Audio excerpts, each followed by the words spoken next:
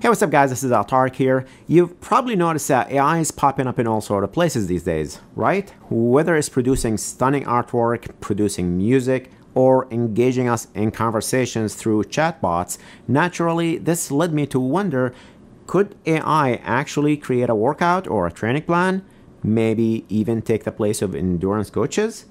Now, AI has already made its mark in the endurance world, especially cycling. You can already find cycling apps that use AI algorithms and machine learning models to create personalized training plans based on information you provide, like your power and heart rate data from previous rides, your cycling experience, available training time, and fitness goals.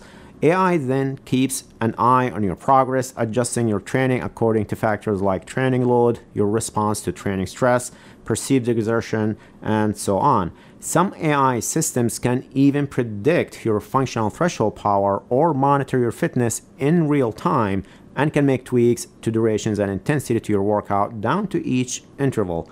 However, there are certain aspects of fundamental training where AI still can't quite replace human coaches, but the question remains, can AI truly replace human coaches now or in the future? First and foremost, human coaches possess something AI just cannot replicate: emotional intelligence and empathy. Coaches can understand the emotions, motivations, and challenges of their athletes and help them push through tough times and celebrate their achievements. It's this human connection that builds trust and enable athletes to reach their full potential. Also, their ability to adapt to unique situations. While AI can analyze the data and make recommendations, it lacks the nuance and understanding of an athlete's specific circumstances. Human coaches can draw from their wealth of knowledge and experience to address an athlete's individual needs and make adjustments on the fly. Then, there are some essential coaching principles that can help maximize your training. For example, understanding training load. Think of it as the amount of training stress your body experiences. This can be tracked with tools such as power meters or heart rate monitors. Then it's how you respond to training load. Everybody responds differently to training stress. You can use heart rate and power to get insights into how your muscles and nervous system are reacting to the training stress. Then you have the feedback from athletes and how the workout felt. Did it feel easy or hard? Why did it feel hard? Are you sick? Are you dealing with work stress? Or your newborn kept you up all night? These are all data points, and a good plan should analyze and make adjustments. Lastly, effective communication is a vital skill for coaches. They can interpret an athlete's verbal and nonverbal cues and communicate complex ideas in a way that's easily digestible. AI, on the other hand, may struggle to convey information in a relatable and engaging manner.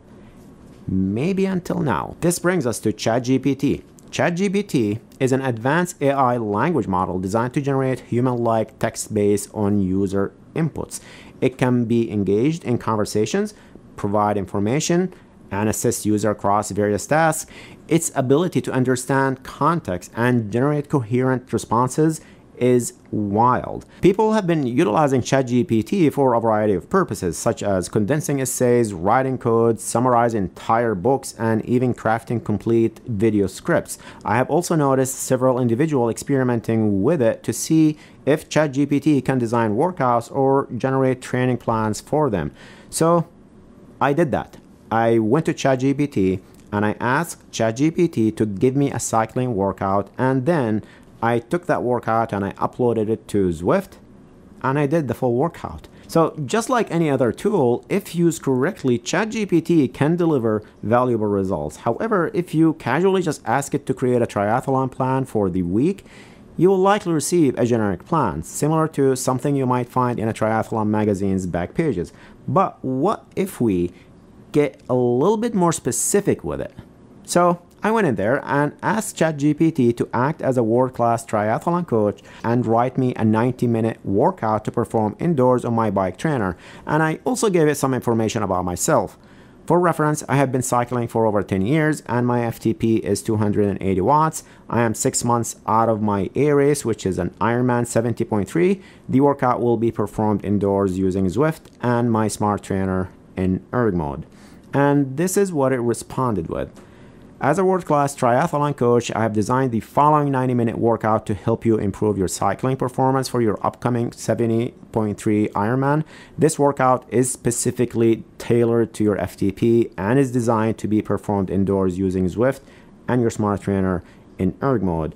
Workout goal: improve cycling endurance, strength, and efficiency. Then it gets into the specifics of the workout, which includes a warm-up. The main set consists of 3 blocks with a 5-minute recovery between each block. Then you will find that each 15-minute block targets something specific. The first one is broken down by 5-minute blocks with power ranging from 85 to 95%. Then the second block is geared more towards hill simulation with lower cadence and higher power output. And the third block is over-under type interval, then a 15-minute cooldown. But the crazy thing is, it ended with explaining what the workout does. This 90-minute workout will help you build the necessary endurance, strength, and efficiency to excel in your Ironman 70.3. Remember to stay hydrated and fuel properly before, during, and after your workout. Good luck with your training and your upcoming race. Very impressive, right? Then I asked it to write me a ZWO file. If you're not familiar with ZWO files, this is basically an XML code that Zwift uses for their workouts. And it did it. And very impressively. And it even gave me full instructions on how to save the code, where to copy it, and gave me the Zwift workout file location for Windows and Mac OS. The only thing that it missed is inside the Zwift workout file, you will find a folder with your Zwift ID, and that is where you want to copy that workout file. But to its defense, in a previous code version that it wrote for me, it told me about the user ID folder. And the other notable thing that I should mention here, when I started playing around with ChatGPT, it used a recovery tag in the XML code. Zwift does not use a recovery tag, so I just told ChatGPT to not use a recovery tag as Zwift doesn't understand it, and now it just knows not to use it. Pretty impressive, right?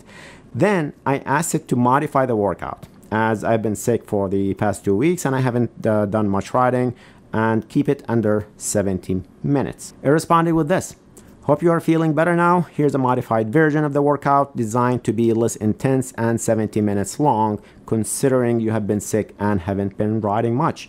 Workout goal: regain cycling endurance and strength at a gradual pace. And here's a full workout. And right below that, it gave me the XML code, so I did not have to ask for it again, but it actually timed out on me, so I ended up asking it again anyway. But I love how it included towards the end that this workout will help you gradually regain your cycling endurance and strength after being sick. Remember to listen to your body, stay hydrated, and fuel properly before, during, and after the workout. I also asked it to calculate the TSS and intensity factor for the workout just to give me an idea of how hard the modified workout is. And it did. And even with full explanation and why it used average power in its calculation instead of normalized power, because it cannot accurately calculate NP, because normalized power calculation requires analyzing the power data in 30 seconds rolling averages and then taking the fourth root of the mean of the fourth power of these values. Damn. Then it said, for a more accurate TSS and IF, you can use power data from your workout and software like Training Peaks or WKO. I do like how it referred me to use Training Peaks for a more accurate TSS calculation. That's what I would personally do if someone asked me about TSS or normalized power. I would send them to Training Peaks or ask them to use WKO.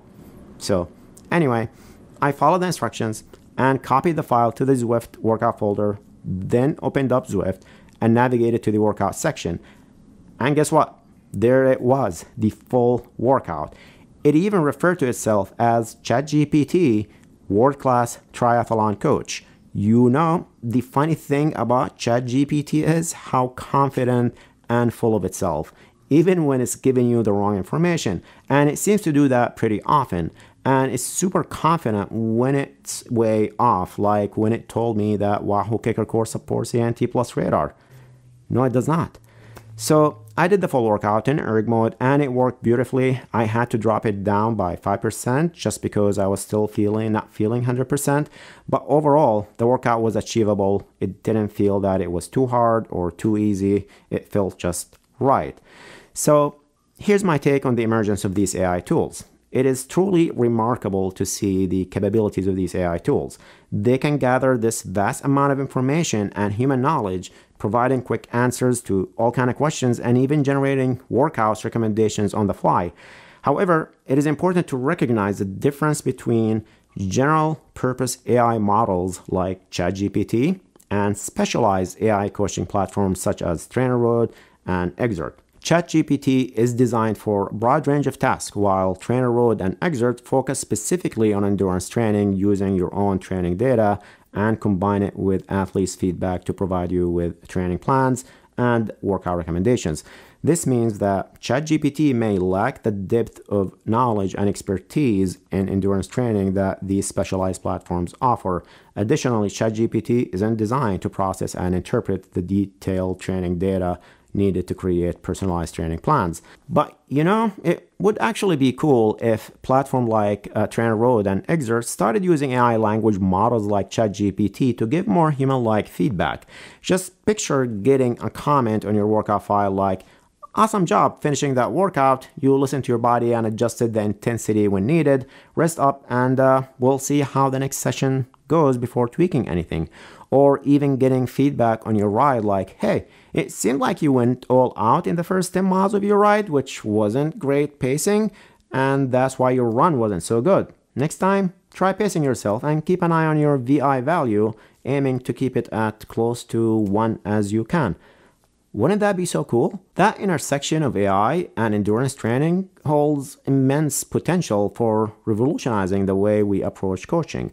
While there are still limitations and risks to be mindful of, the advancements we have seen so far are undoubtedly impressive, and as the technology continues to evolve, we can look forward to even more sophisticated AI tools that enhance the effectiveness and personalization of endurance training. And I am genuinely optimistic about the future of AI in this landscape and cannot wait to see how these innovations continue to transform the landscape of endurance coaching.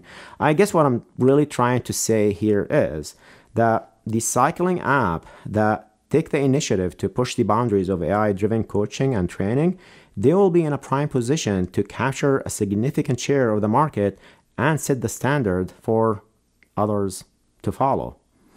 What are your thoughts on ChatGPT and the future of AI and endurance training? We'd love to hear from you. Let's chat in the comments.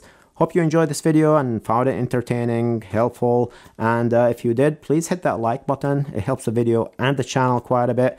And if you are still watching and haven't subscribed yet, then you know what to do. Thank you for watching and see you guys in the next video.